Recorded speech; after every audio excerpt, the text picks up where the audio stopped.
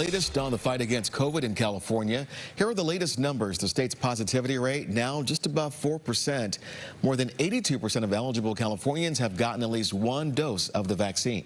And this morning, a new vaccine mandate is coming to Contra Costa County if you want to work out inside a gym or eat out for breakfast. KPIX5's Justin Andrews is live in Walnut Creek this morning. Justin, when does this take effect?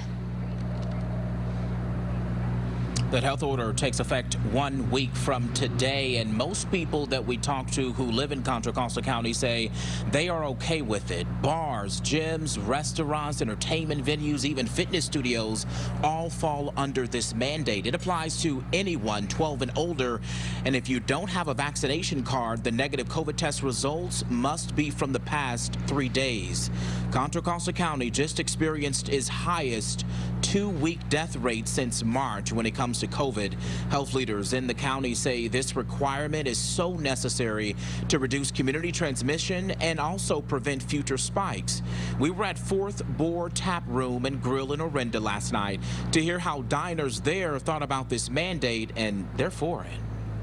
I've been willing to sacrifice a little bit of privacy for the health of all of us around, and we've all had to, and we've all had to do a lot that we're not happy with.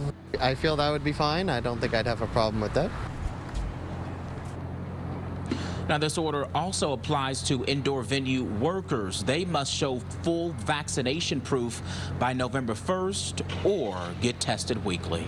We're live in Walnut Creek. I'm Justin Andrews, KPIX5.